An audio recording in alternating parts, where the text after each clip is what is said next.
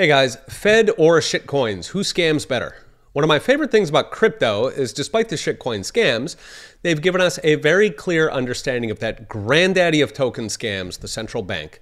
Shitcoins, but for everybody in the world, like it or not. So there's a kind of crypto called a stablecoin. Unlike Bitcoin, a stablecoin isn't trying to go up. A $1 stablecoin wants to be a $1 stablecoin forever. No going to the moon, no Lambos, because the goal is to be a liquid dollar that's cheap to use.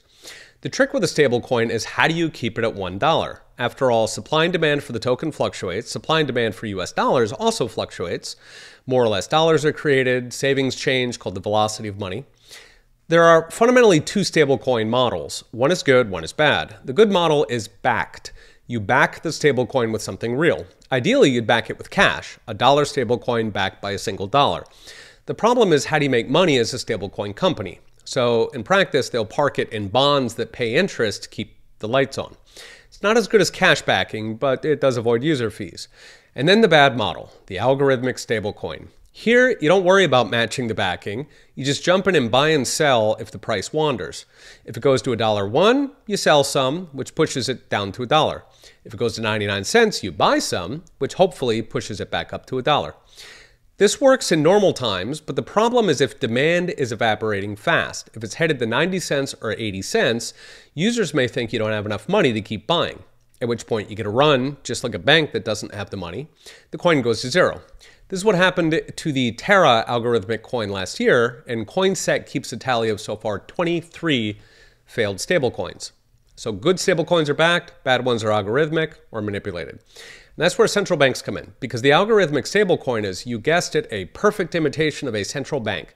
The Fed issues tokens, checks the price in the inflation numbers, and then buys and sells, using interest rates and balance sheet, to manipulate the price. Typically, they want 2% price inflation because voters accept it. Note, this is actually worse than algorithmic stablecoins because remember, the stablecoin had some backing, just not enough. Central banks have essentially zero backing. A dollar is worth a dollar, like a snake eating its tail. You can't trade it in to the bank, to the central bank for anything at all.